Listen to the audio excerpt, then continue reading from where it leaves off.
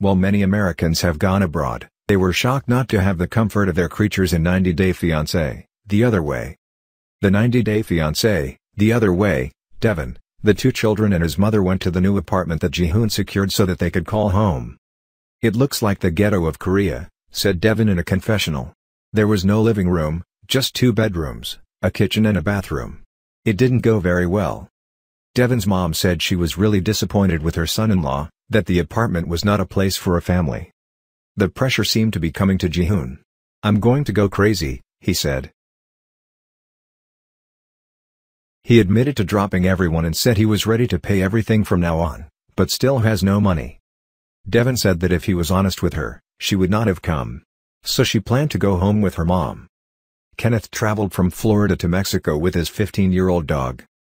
Meanwhile, Armando had a number of conversations about his big move with Hannah.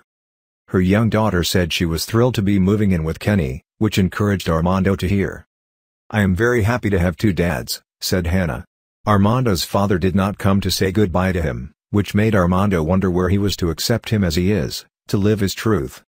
As Tim prepared for his move to Colombia, his mother voiced concerns about the relationship. Can Melissa trust him after cheating? Can they get past his mistake? His mom is not so sure. It has been months since Ariella last saw Biniyam.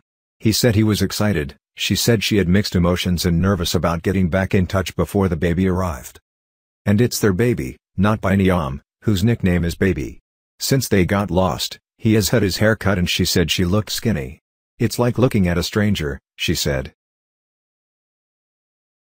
Once reunited, she seemed to settle on mixed emotions, then he showed her the apartment he had offered her in Ethiopia.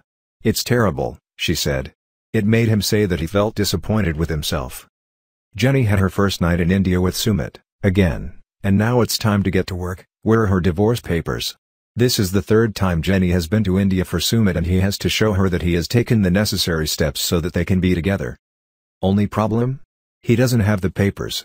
He said he would take her to court to show him how difficult it was to get the necessary documents.